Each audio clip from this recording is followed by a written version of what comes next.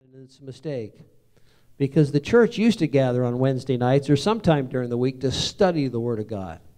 A lot in small groups. They'd sit around, they'd study the Word of God. Study it together, discuss it, go over it. And I think there's a temptation in a lot of churches today that we just kind of skip, oh, that's boring. That's boring. Or maybe everybody already knows that. And you can't assume anybody knows anything anymore today, amen? To be honest, a lot of us that knows we really don't know the Word like we should. Because a lot of our pastors have said, well, that's boring, or everybody already knows that, and they just skip right over it. But actually, we don't know it. And it's really not boring, amen? And don't be, worried, Sean or Amos get caught up, and, you got to have, especially in the prophetic, you got to have something that's going to just shake everybody, just something everybody's going to go wow over. And you can't do that.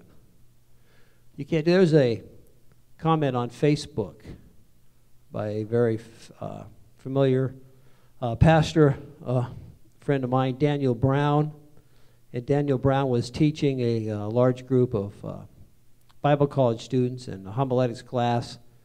And he told them that they didn't have to worry about being clever every time they got in front of their congregation.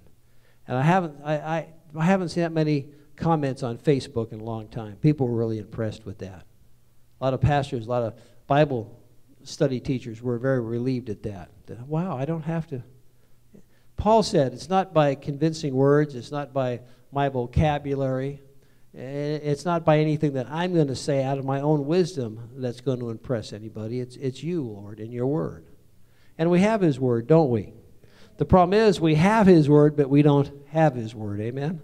Sometimes we have his word, but we don't have his word. It's here, but it doesn't get down to the heart, amen? I'm glad I didn't use any gel tonight, or I would have gotten it all over my Bible. All right, Matthew chapter 4, starting with verse 1. Can I get somebody to read tonight? Anybody want to read?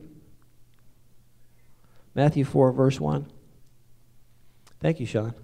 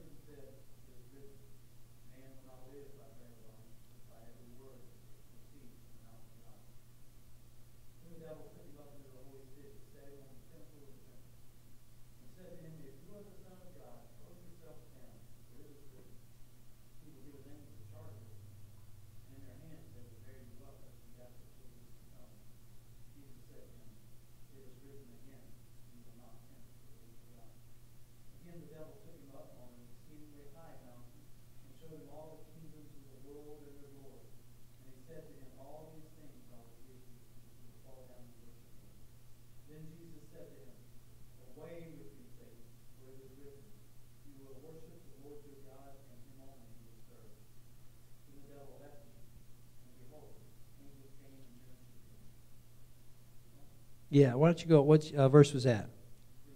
Yeah, no, that's good right there. Thank you. I lost you for a second there. No, there are a couple of things in here I want to highlight before we move off of chapter 4, but it talks about here Jesus fasting for 40 days. We as a church just got off of the beginning of the year a 21-day fast. Along with many other churches, we did a fast for 21 days, and I think it's a good thing to fast every year. And people ask, why do you fast at the beginning of the year? It's just good for the start of anything new. It's like if you're going to start a new job, a new ministry, a new adventure, it's good to pray, amen? Anytime you get ready to start a new meal, Marcus, it's always good to stop and give the Lord praise for that meal, amen?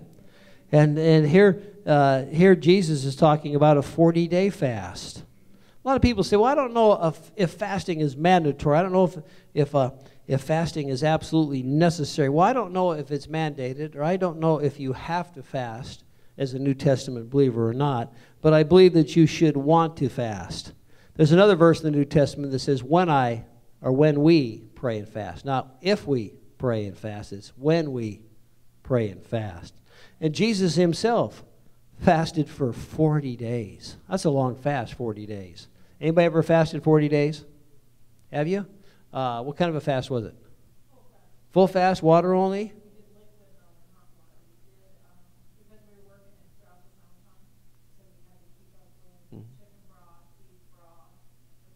Okay. Do you drink any juice? Okay. Okay. She ate nothing. They ate nothing. They had juice and they had broth, but they actually physically ate nothing for 40 days. Pardon me? You do that every year? What time of year? Whenever you feel called? Yeah, yeah. Amen. Amen. I've never fasted that far long. I fasted, it's 30 days as long as I've ever fasted. And it wasn't liquids only. I have fasted for 2 weeks, liquids only. I fasted 10 days, 7 days, water only. And that's the kind of fast this was. It was water only fast. But that's good. That's great. It's a great discipline to fast. Especially for us Americans. Especially for us who like to go over to Golden Corral after church on Sunday. That's the opposite of fasting. That's gorging yourself. That's gluttony. That's gluttony. It's good to talk about fasting, because we never talk about fasting. And when we talk about fasting, but we don't talk about the opposite of fasting, which I just kind of alluded to, which is gorging yourself or gluttony. A glutton. Not a word you hear in church anymore. Everybody's afraid to use that word. Pastors won't stand up in front of you, get in front of the TV and go, the internet and say, to eat too much is a sin. Gluttony. Oh, it got really quiet here. Gluttony. And this was Jesus going on his 40-day fast. And it says, the tempter came to him. How or why is it that every time we really strive to get close to God?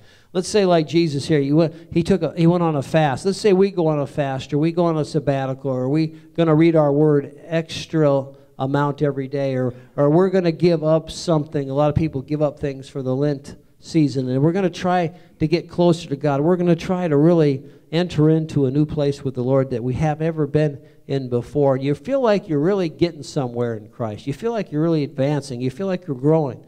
Maybe it's your own personal walk. Maybe it's your own personal sense of holiness. Maybe you're getting closer, maybe through your time of reading, through your time of prayer, through the disciplines of fasting, disciplining the nature of ourselves within our bodies. And we feel closer to God. And as soon as you do that, it seems like the enemy comes along just like he did with Jesus. True? How come is that? That's my question tonight. No one knows, do they? Yes, sir.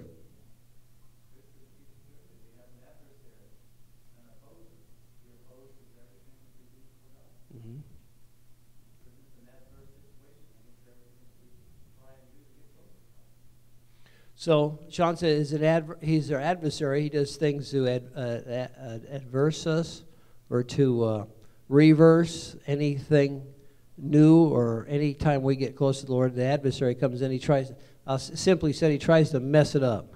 He tries to get between God. But why did he do it here? Well, I think Sean answered that. He did it with Jesus like he does with us. Because we are getting closer to the Lord. It's paying off whatever we're doing, whatever discipline it is. If we're reading more, if we're praying more, if we're fasting, we are growing closer to God, and the devil doesn't like that. Amen. Why didn't he bother me before? Because you weren't doing nothing before. How come he's coming after me now? Because you're growing closer to God. The devil didn't care about you, didn't have any worries or cares about you at all when you weren't praying, when you weren't reading, when you weren't fasting, when you weren't really growing with the Lord. He knew he had you, the devil, right where he wanted you, didn't he? Now you start growing with the Lord, you start advancing, you start learning more, you start growing closer to him, and the devil's going to come, he's going to oppose that. He's your adversary. Yes, ma'am.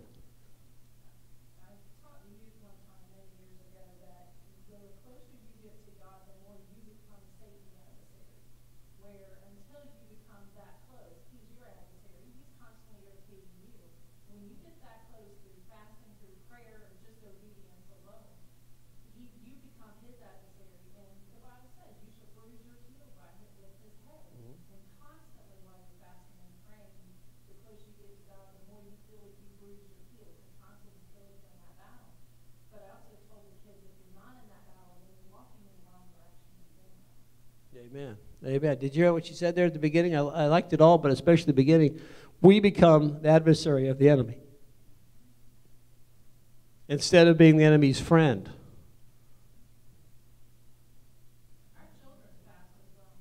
Yeah.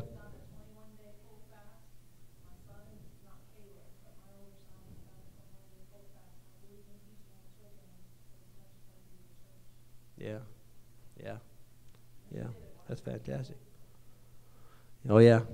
Yeah. No, I had a friend, was a pastor. He since passed away, but had nothing to do with his fasting habits.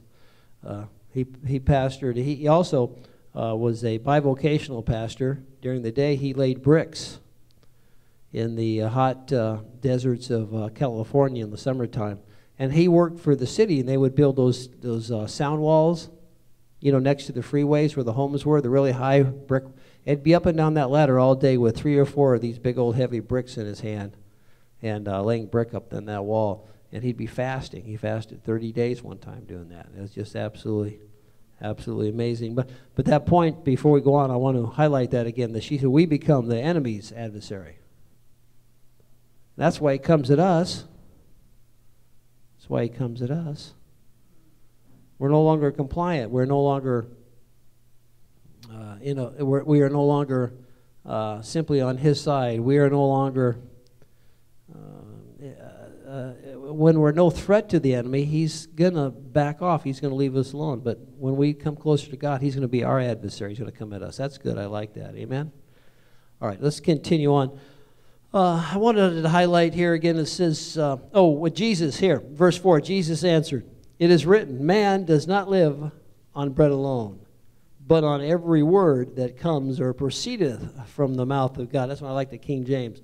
When it proceedeth from the mouth of God. What did Jesus do? Well, the late, great E.V. Hill, one of the greatest preachers that ever has lived in this world, he passed away about 10 years ago now. E.V. Hill has a great illustration of that. He says, E.V. Hill says, we should respond to the devil's attacks the same way Jesus did. And E.V. Hill would pick up his Bible and he says, whenever the devil comes at you, he says, come back at him and hit him with the word. And he'd take his Bible and he'd act like he was smacking the devil. Amen?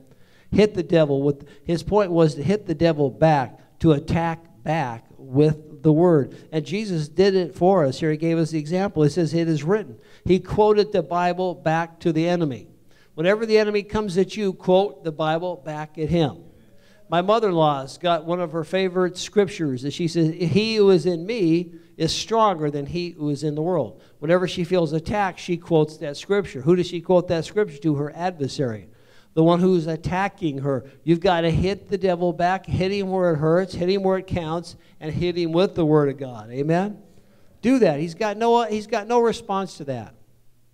He's got no response to that. And so many people have argued, debated over the years, why did Jesus just quoted Scripture as an example unto us? And it makes it very clear here at the end in just a few minutes. But Jesus did what we need to do, hit him back with the word. But on every word that comes, if the believers today, if we had more of the word that resided within us, that was readily available for us to throw back at the adversary when we were under attack, a whole lot better off we would be. A whole lot better off we would be. If we knew the word again like we used to know the word. The church used to know the word. The church used to be able to throw back scriptures at the enemy. But now you got to get on the phone or we go Google it on the internet, find out. And sometimes it's too late to Google it, amen? Sometimes you got to just get back and listen.